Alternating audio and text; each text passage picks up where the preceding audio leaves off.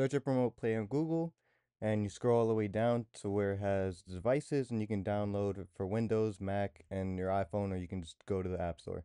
So go to your system settings, go to system, head down to power saving, head over to features available in rest mode, and you want to make sure that stay connected to the internet and enable turning on PS5 from network are both on. Then head over to users and accounts. So from here, you guys want to scroll down to other, console sharing and offline play, and then you want to make sure that this setting is enabled. So the next thing you guys want to do is go back into your settings, back to system, go down to remote play, and when you go to enable remote play, you can choose the user you guys want to enable it for, and then pair device.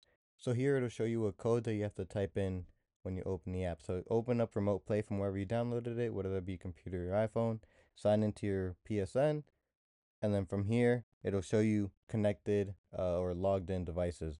So from here, when you click on connect, so from here it's actually going to prompt you for a code.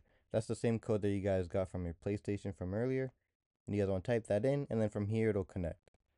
So as you can see, I'm on my computer right now. I'm just going to adjust the brightness settings. This is me doing share play on my computer. Thanks for watching. Drop a like and subscribe.